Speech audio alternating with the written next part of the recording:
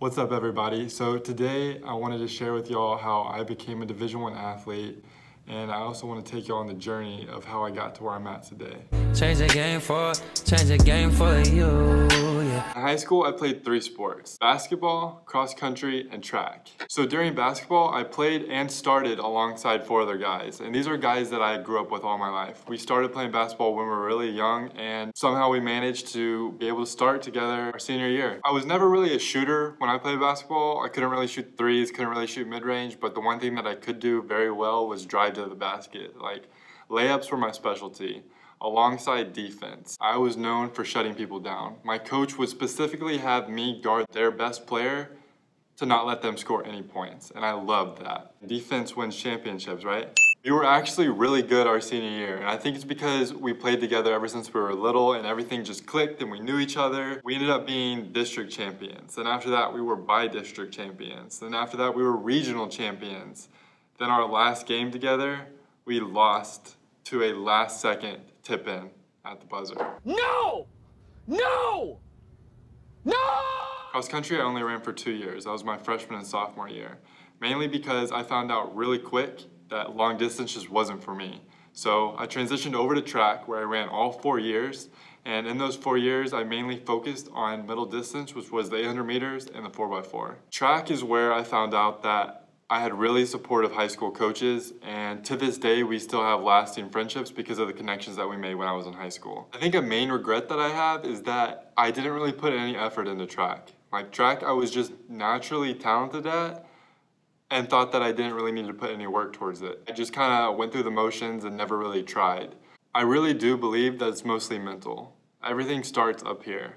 Because I can remember vividly my senior year at our district championship race. The game plan that I had for that race was to stick in third for the first lap. When I get to that last 200, kick. And that's what I did. And I was able to outkick everybody in the field. And I think because of that mental preparation that I had, I was able to win that district championship. After district, I moved to area. I placed second at area. Then after area, I moved up to regionals.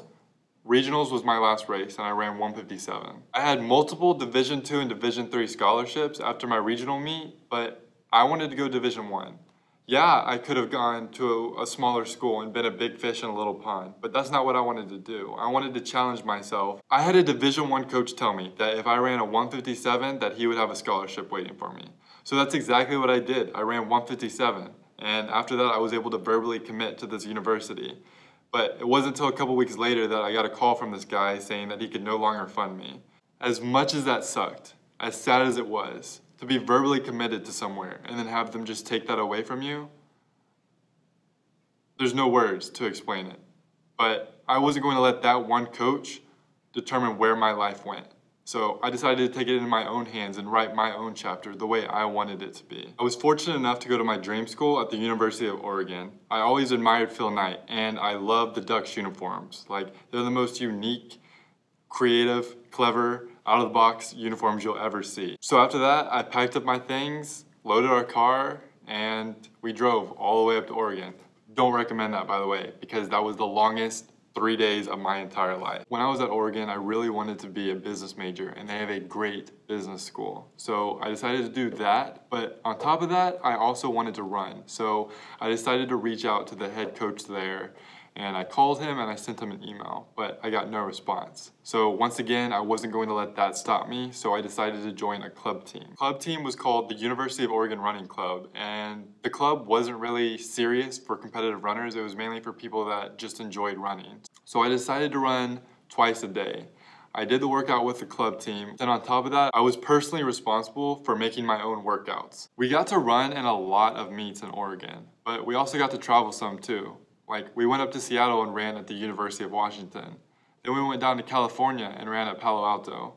Being able to travel like that really made lasting experiences for me in my time there. My last race, which was in Portland, turned out to be my best race because I went from my 157 personal best in high school to dropping it all the way down to a 153. Now that I had a Division I worthy time, I started reaching out to a lot of D1 schools, and I heard back almost immediately from Texas A&M. They were really impressed with how much I was able to do on my own, and they said they would love to have me. After a year in Oregon, I started feeling a little homesick and started to miss Texas. Thanks to the connections and relationships that I made with some of the people on the running club, they were able to put me under their wing and kind of guide me along the way. Overall though, I had a great experience at Oregon and I wouldn't trade it for the world because Oregon is the main reason that I had the opportunity to be able to run for Texas A&M. When I first got to A&M, it was a big adjustment period and I started off as a walk-on, but the more and more I became accustomed to the types of workouts that they had, I began to consistently drop my time and earn a travel spot. My junior year was my best year because that's when I ran a 151 outdoor and split a 47.95 in a 4x4. It took a while for my body to adjust to the types of workouts that we did. Wait, what am I saying? My body never adjusted to the types of workouts that I did. I ran with the best 800-meter runners in the nation. Like, every day was hard for me, but at the end of the day, it would make me better. Not only did it make me a better athlete, but it also made me a better person. Being a Division I athlete has taught me a lot of valuable qualities, like time management. Every day I would show up at 2:30. It was mandatory, but I loved it. That's why I showed up. It taught me to be more team-oriented too, because sometimes you just can't accomplish something on your own. You need a team to do it. Also taught me to be resilient and never give up, because if you're passionate enough about something, you'll do whatever you can to reach that goal. One last thing, guys. If the red button down below says subscribe instead of subscribed, what are you doing? Click that subscribe button and leave a like on this video. On that note, I'll catch you on the next one. I change the game for you.